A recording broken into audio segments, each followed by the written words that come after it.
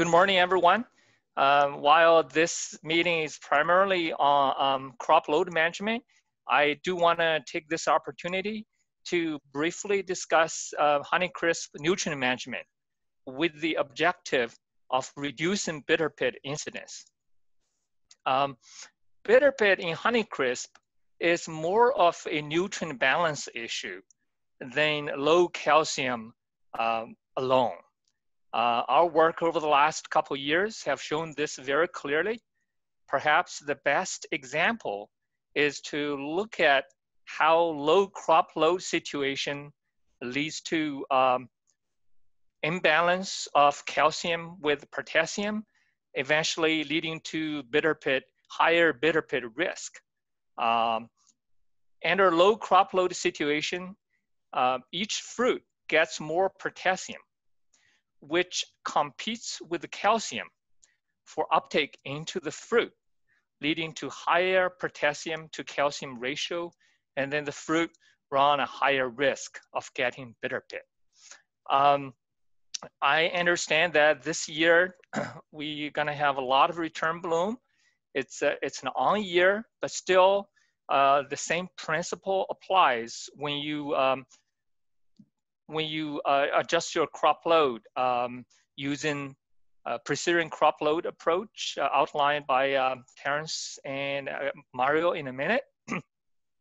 Now, because bitter pit is a nutrient balance issue, so we really need to take a nutrient balancing strategy to address this problem. This strategy includes two aspects. First is to increase calcium supply to fruit. Second is to reduce the supply of potassium and other nutrients such as nitrogen to balance these nutrients with calcium. Now let's look at the first aspect first. We need to ensure not only the trees can take up enough calcium from the soil. For example, we need to adjust the soil pH to 6.5 to 7, make sure the root growth normally, make sure there's enough soil moisture and enough micronutrients such as boron and zinc to ensure uptake of nutrients. I think perhaps more importantly is to ensure that the calcium taken up by the roots ends up in the fruit in a large proportion. This is where pruning and nitrogen management comes in. So when you prune too heavily or when you apply too much nitrogen, the tree would grow more vigorously. That draws most of the calcium taken up from the roots to shoots and leaves, leaving very little calcium for fruit. Of course, when you apply too much nitrogen, nitrogen has other impacts, negative impacts, which we'll discuss in a minute. In the next aspect, in the second aspect, that is reducing the supply of reducing the supply of potassium and nitrogen to balance calcium with these nutrients. Before we leave in the first aspect, I do want to mention that foliar calcium spray, rather more precisely, it's a fruit calcium spray, is very important in increasing calcium supply to fruit.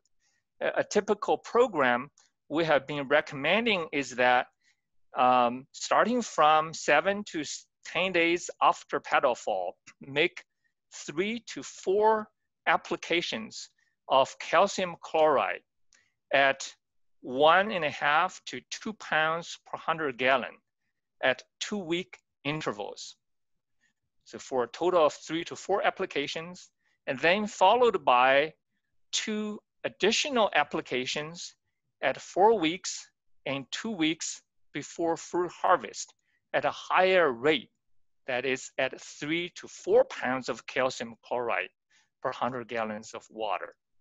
So this program should provide 3.5 to 4 pounds of elemental calcium to the Honeycrisp trees, and which turns out to be an important threshold when it comes to using calcium chloride spray to increase fruit calcium level, and then consequently reduce bitter pit incidence. If you don't apply enough elemental calcium, your foliar calcium spray, or your fruit calcium spray more precisely, is limited in its effect. And I also want to emphasize that covering the fruit is mostly important, because only the calcium that is sprayed onto the fruit surface will have an opportunity to take up, to be taken up by the fruit. So if you only target sort of the foliage, really the calcium spray onto the foliage doesn't help with a calcium uptake into the fruit. So that's the first aspect of this nutrient balancing strategy. The second aspect is to reduce the supply of potassium, and in some cases, nitrogen, to balance calcium with these nutrients. We emphasize in the past for Gala and Empire, these small fruited varieties, we emphasized potassium maintenance application, like 80 to 100 pounds of potash per acre per year. Of course, this number is dependent on yield. But with the Honeycrisp, we found that because Honeycrisp yield is generally lower than Gala and Empire,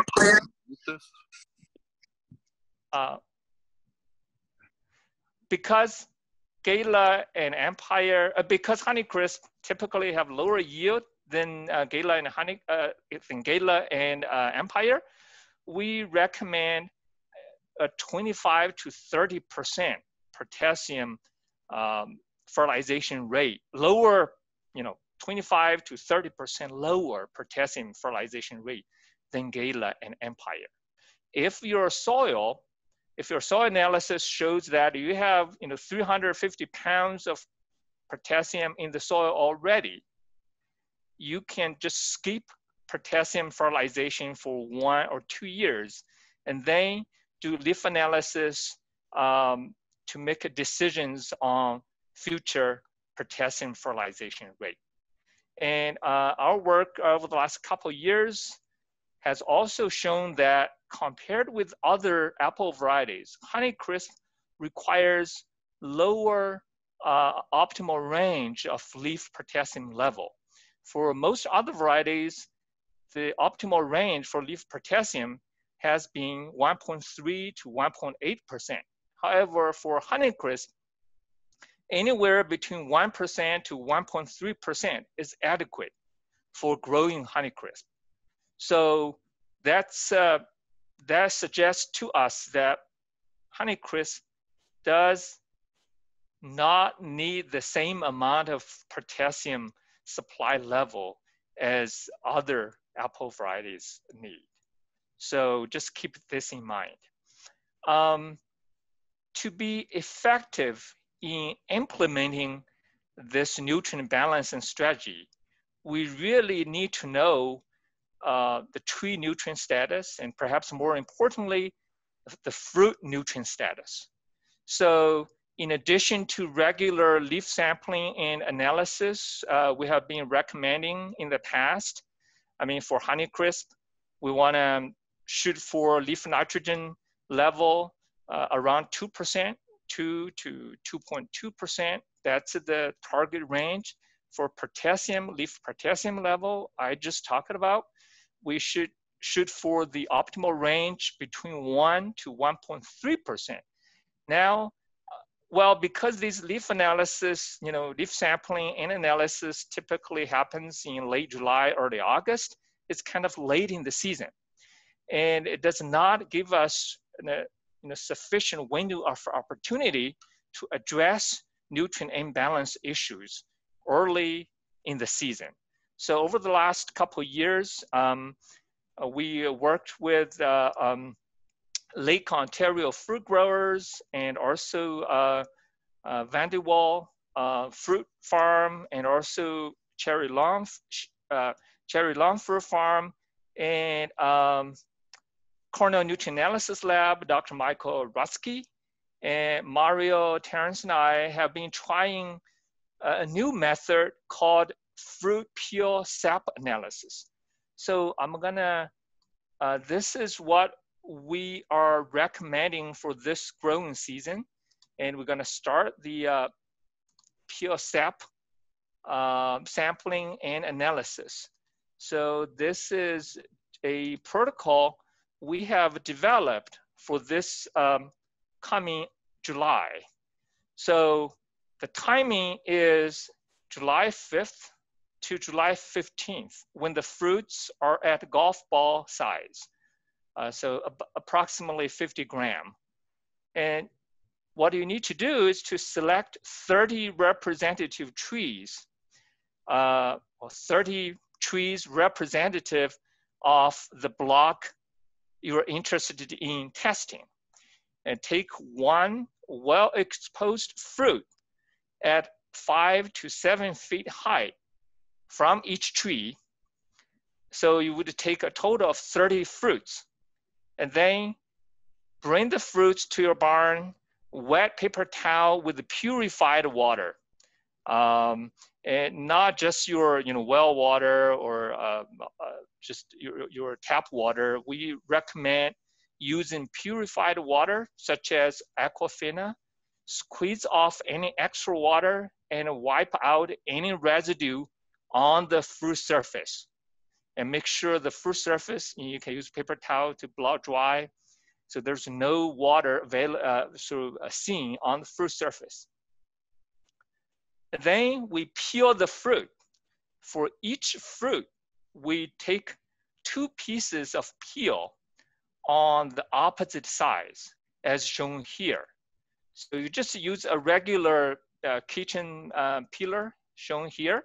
You just take 1 piece from the stem end to the calyx end, and then go to the opposite side, do another piece.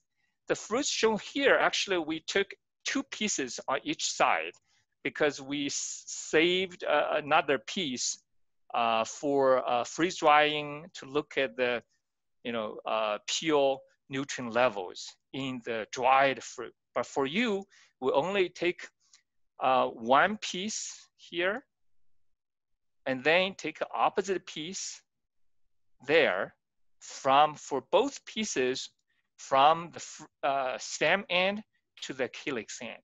And then put all these pieces into a Ziploc bag and label the bag, your name, the block name, the date you take the sample, and then freeze them. Just throw the Ziploc bag, or make sure you seal the Ziploc bag here tightly to prevent any water loss. So seal the Ziploc bag, and then throw the bag into your freezer. And then when it's ready, let's say at least you keep the sample there for overnight, and then you can contact Mario for pickup. So this is a protocol Mario and I developed for this coming July, and Mario and Liz are planning to make a video of peel sampling before July the 5th, and then send it to all of you. So I think that's all I have at this point.